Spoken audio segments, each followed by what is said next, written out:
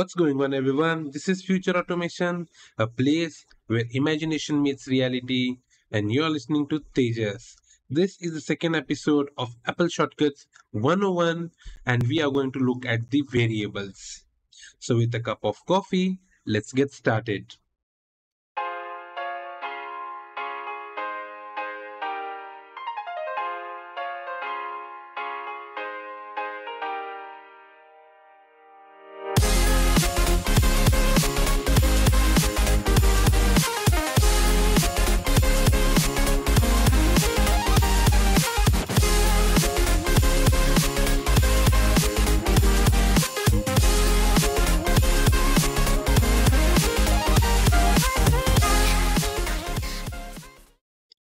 So guys, this is going to be pretty short video because here I'm just going to explain you how we can take some data and put it in some kind of variable, and then we can use that data in some future action.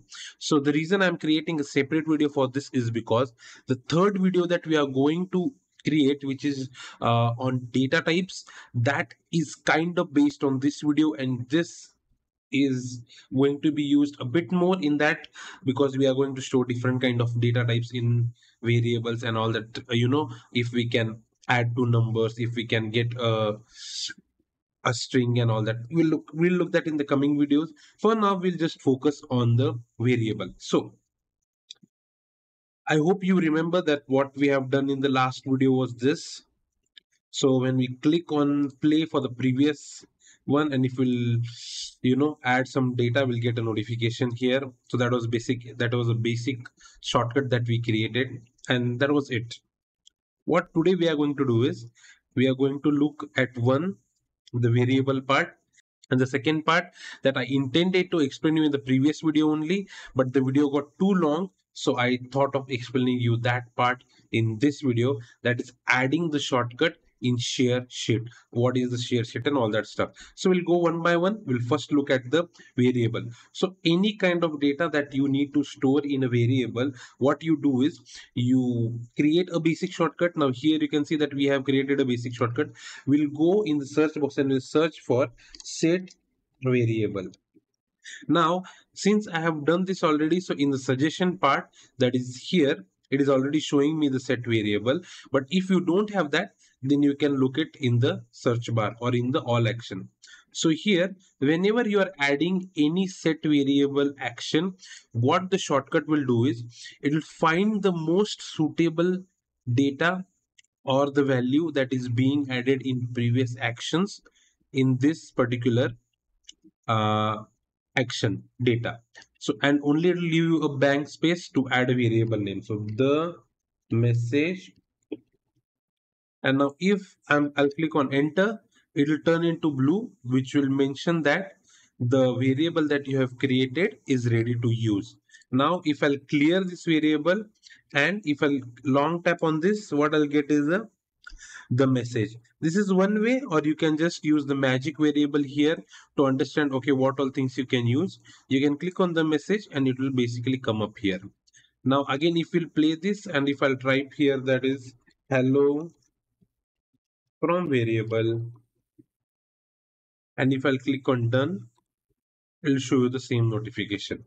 Now, here the flow basically what is going is, yeah, and this is another main thing that you need to keep in mind is the flow of the shortcut app or the shortcut that you create goes from top to bottom. So always remember the actions that you create should go in the same manner, although you have different flow controls which will push forth and back, but the basic nature of any shortcut flow will be from top to bottom. So flow controls and other actions we are going to look in the next further videos, but I just wanted to give you a quick note on that. Now let's add an image here.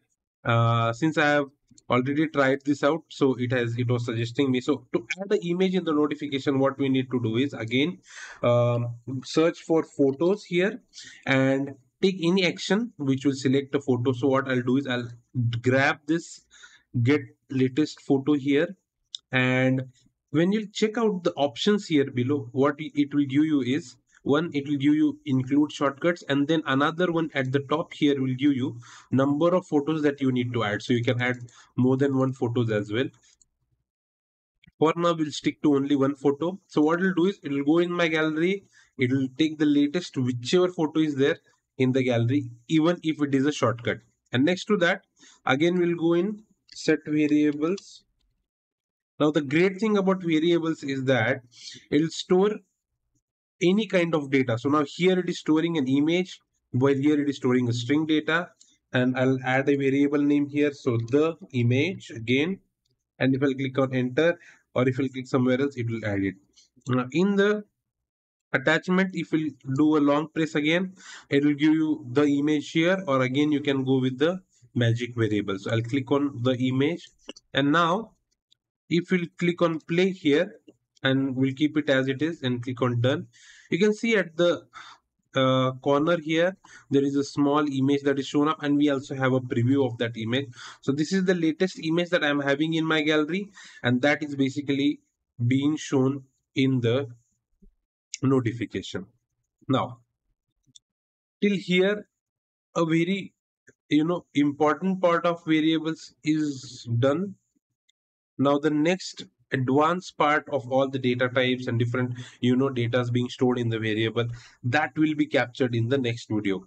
Now the second part of this video, which is the powerful part, I think one of the powerful part of shortcut, and the reason why this is gonna help you a lot in your daily work, that is creating a shortcut in ShareSheet. So basically what ShareSheet is, now whenever you're working on something, and you have this icon here, and whenever you click on it, you can see here that we have some options of sharing some details, like whatever apps you are having, all that apps are here mentioned here. We have a more option as well, where you will have more apps, more details with which you can share this particular piece of work, a web page, a song, anything that you're working with, to someone else.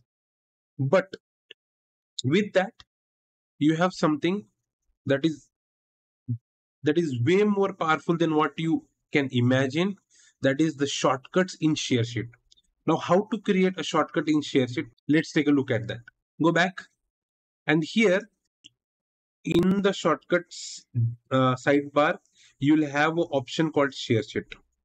In this ShareSheet, when you click on a new app or a new shortcut app will be created. But here you'll see that there is some difference in the shortcut. There is one part that is already added here, one action, and it is saying receive images and 18 more things input from a share sheet.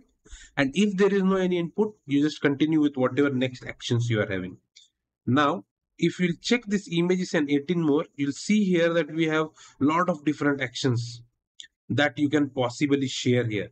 Say, for example, image, media, files, folders, PDFs, text, rich text, Safari web pages, URLs, and blah blah. Lot of things.